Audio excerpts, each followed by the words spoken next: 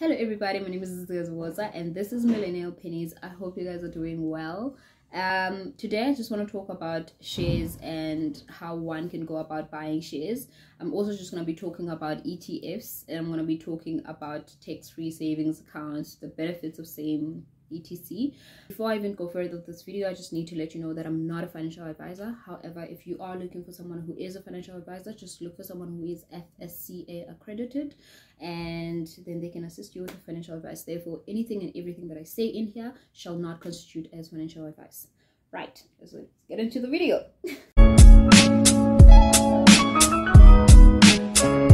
I need to define what shares are. Okay, shares are a portion of a company. So if you buy shares in a company, you are basically a shareholder of that company. Also, guys, please don't embarrass us.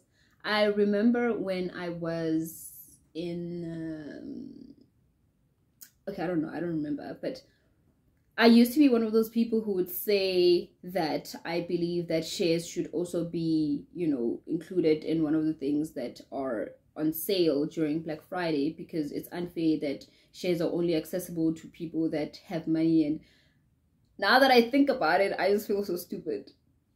I feel so stupid. And I was so, it's this whole thing, being misinformed, guys, or just not knowing about anything. It's just, it leads you to but okay, fine, we're not there.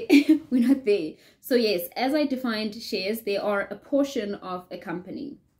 Okay, so if you own shares in a company, you own part of that company. So you are a shareholder in that company. Say, for example, if you own shares, if you bought shares in Shoprite, you are a shareholder in that company. That's what it means. So that comes with certain benefits. So if you own shares in a specific company as a shareholder, it comes with some benefits. So these benefits are basically ways in which you can make money from buying shares. So there are two ways in which you can make money from buying shares. That is capital growth and dividends. Capital growth is if, for example, Shoprite, we're going to use Shoprite because we're here now. So Shoprite, if Shoprite does very well and, a lot of people want to buy Shoprite shares, so the demand of Shoprite shares is high. So Shoprite shares increase, the price of Shoprite shares increases because a lot of people are buying Shoprite shares. Does that make sense? So that is how you make money from, capital growth, because the value of your shares would have increased because there are more people interested in buying the shares that you would have bought in that specific company. Okay, and then dividends. So this is how dividends work. Say Shoprite does very well for that specific year, and then the people who are running Shoprite, the directors and the shareholders, they feel, okay, you know what, this company has done very well for this year. We then feel that the shareholders or the investors of this company need to get a specific percentage of this profit, or this or how of the performance of the company, right? So they can determine that for each share that one holds in the company, they will get 50 cents of one would get 50 cents for each share that they own. Okay, so if you own 2 shares, for example, of money 1 rand, if you own 3 of money 150, that's just how it works. So the more shares you earn, the more dividends, the higher the value of your dividends will be, if that makes sense. So that's basically how it works. There are 2 ways of making money: capital growth and dividends. So dividends are then paid out to the people who own shares in the company based on whatever value the company has decided to give to its investors. Okay, so I've dealt with defining what a share is. I've also dealt with how one can make money from shares. But now the whole concept of shares is just wild. How do you even buy them, But of course, you can't just walk in a shop and be like, yo, I want to buy your shares, You can't do that. Like, it's just going to be weird. So all the companies that are publicly listed are listed in the JSE. So companies that are big enough to be publicly listed are listed in the JSE. However, so that's just, South African companies. Some companies are listed in other stock exchanges, but I'm talking about South African companies specifically. They're listed in the JSE. So But again, you can't go to the JSE and be like, hey guys, can I have shares? No, so you need to do something else. There's a way in which there's an agent, an entity that they make use of so that you can be able to buy shares from that entity. So they use a brokerage. So you can then buy these companies, Shoprite, Pick n Pay, all of them, have their shares listed in an entity called the Stock Exchange, the JSE. The JSE also cannot just have you buy the shares directly from them. You need to make use of a brokerage, a broker. That person or that entity will then allow you to buy shares from that entity, okay? So there are a lot of different platforms in which you can buy shares. Some people buy shares from their own banks.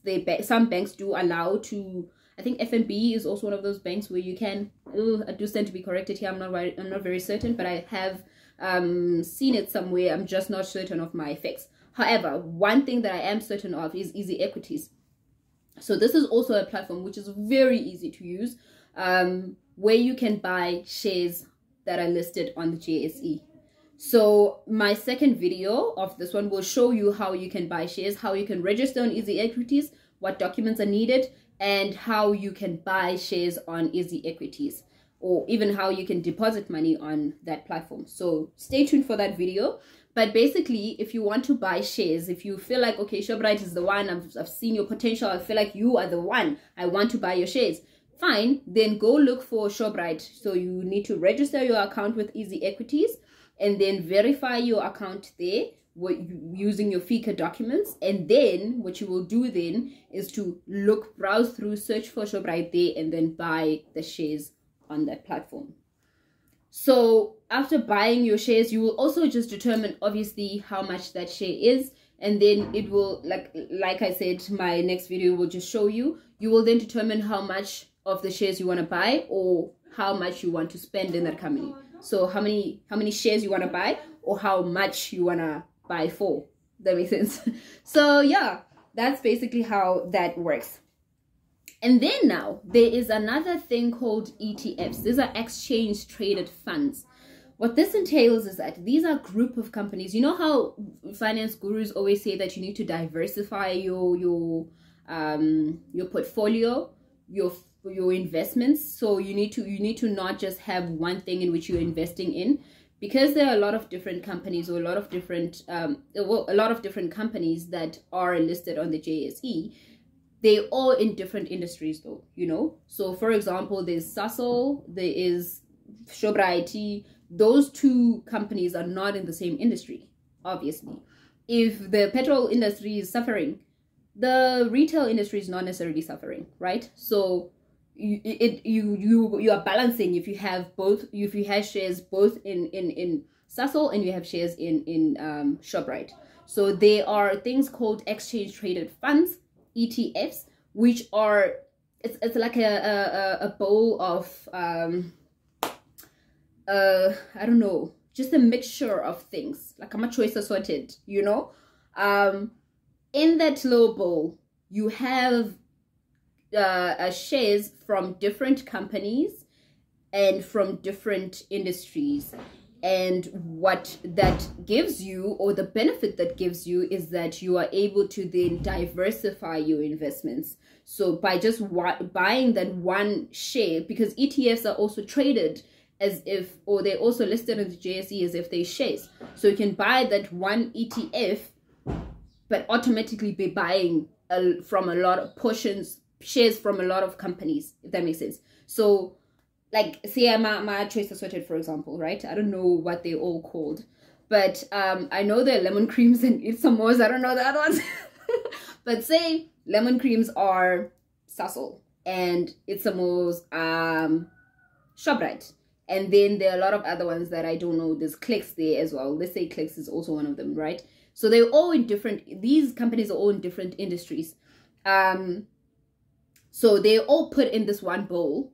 If one of the companies is suffering at that specific time, your ETF will not necessarily suffer as an entirety, because it has other shares that or in different industries that are not necessarily suffering at the time. When I say suffering, I mean, you know, how a company can go through certain bad stages. For example, how that whole clicks incident, for example, I don't know if it actually did have a bad effect though, but it does happen that when a company has bad publicity, that the share price of that company drops, or if, you know, the economy is just not doing well at that specific time. Like, for example, during coronavirus, you know, some companies were not, well, it still is coronavirus. I just spoke as if, no, we are fine. No, no, that's not the case at all. So, but during the first lockdown, right, everything was closed. A lot of companies were not, you know, we're not trading at the time. So there were some companies who were sort of suffering, and some had to close and all of that. So if something like that ever happens to one of the companies which are on your ETF, that doesn't mean that your whole ETF will suffer or that you will lose value off of your ETF, because there are other companies that are listed on there that are not necessarily in the same struggle. Okay, so what will happen then is that, so they do happen, if that company loses its value so much that it's not profitable anymore, it does get discarded, and then the ETF is also balanced. Okay, so I just need to I need to make sure that I'm very clear on this one. So ETF is a bowl of Itsamos that has a lot of shares from a lot of different industries, and that has a lot of shares from a lot of different companies of different industries, and that assists you in basically diversifying your portfolio. So there are some people who believe in just buying ETFs because they are a safer bet than individual shares, but there are some people that believe, okay, you know what, fuck it, I'm gonna buy my individual shares anyway. Okay, but there's no harm in buying both. There's nothing that would ever harm you in buying both, but of course that is your decision to make. So that's just an option that you do have that is available to you, so do what you will with that information. Okay, so in on EasyEquities there is a South African account, so it's called the ZAR account, I think, and then there's a tax-free savings account, and then there's a USD account, right? So on the ZAR account there are companies that are listed in the JSE in South Africa, and then so you can buy individual shares there. And then there is the tax-free savings account where you can buy ETFs. And I'm just going to explain what a tax-free savings account is. And then there's a USD one, which are international companies, right? So the tax-free savings account has ETFs. A tax-free savings account has a lot of benefits in that it is tax-free. So there's a maximum amount in which you can invest in that account specifically each year. I think right now it's about 36,000 per year. And then you can invest up to a maximum of 500,000, and all of that money will not be taxed when you are taking it out. So you can buy ETFs of, you know, for however many years that you would like, but it has to be up to a maximum of 500,000 rand.